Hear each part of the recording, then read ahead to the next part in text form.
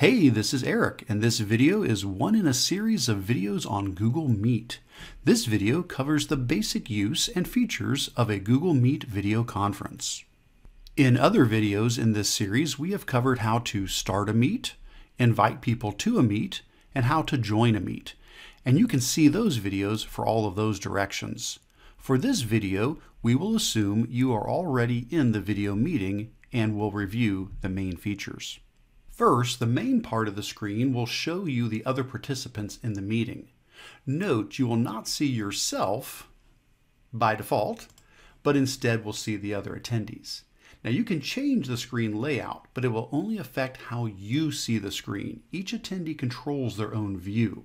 The way you do this is you go down to the three dots button in the bottom right-hand corner and choose Change Layout. You can switch between Sidebar, Spotlight,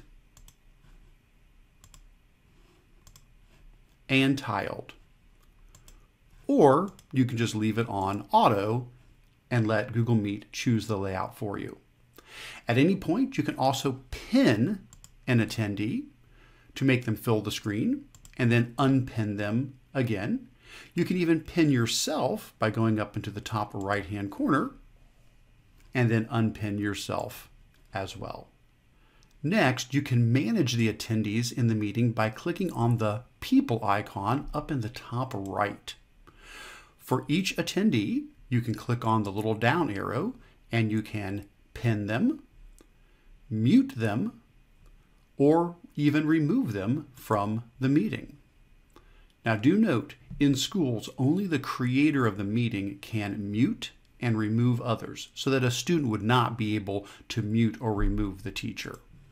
In this same panel, you will find the Add People link, which will allow you to send an email invitation to invite other people to join your meeting. In the same right corner, you'll find the icon to open the chat window. Here, participants can text chat with the group during the meeting, including sending helpful links.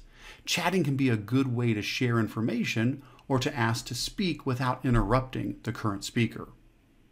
Next, in the bottom right-hand corner, you will find the three dots menu where you'll find additional options. For example, here you'll see the settings option where you can select and control your microphone, your speakers, and your web camera.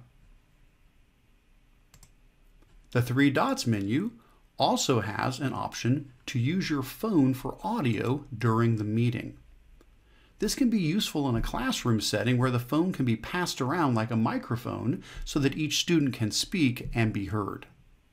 Next to the three dots button is the Present Now button, which allows you to show your screen or just an individual window to your participants. This can be a powerful way to give a slideshow presentation, review a document, explore a website, work out a math problem using a whiteboard website, or more. Simply click the button and then choose if you want to share your entire desktop or just one particular window. Now we'll choose what we want to share.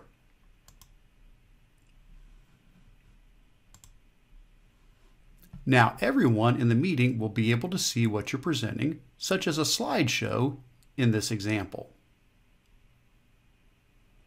Now when you're done, you can simply click on the Present button again and choose Stop Presenting.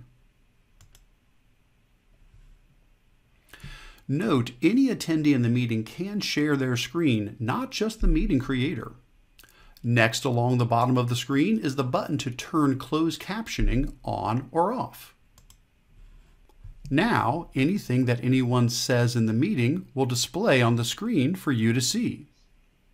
When done using captions, just click the Turn Off Captions button to toggle it back off.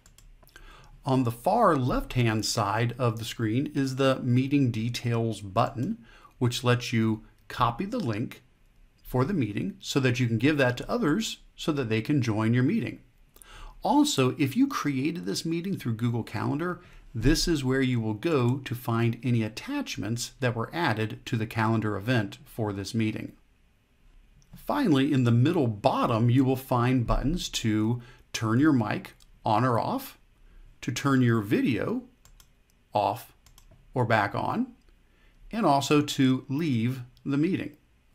It is helpful to turn off your mic when you're not speaking to help reduce unnecessary noise in the meeting. If you're using Google Meet through the mobile app on an iPhone or an Android phone or a tablet, you can have access to pretty much all the same features. They'll just be located in different spots. For example, across the top, we see the button to control our settings for our speakers and our headphones.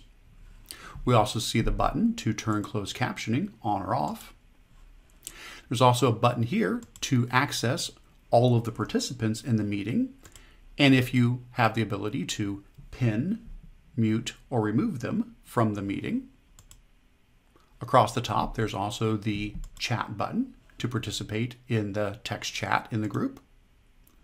Next to there, the information button will give you access to any attachments that were included in the meeting when it was scheduled through Google Calendar.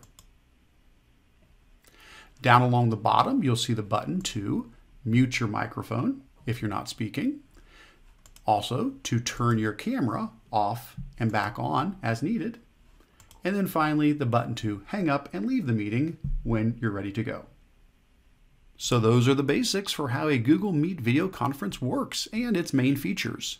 Check out the other videos in this series for more training on how to use Google Meet. The full list can be found at www.controlaltachieve.com/meetvideos.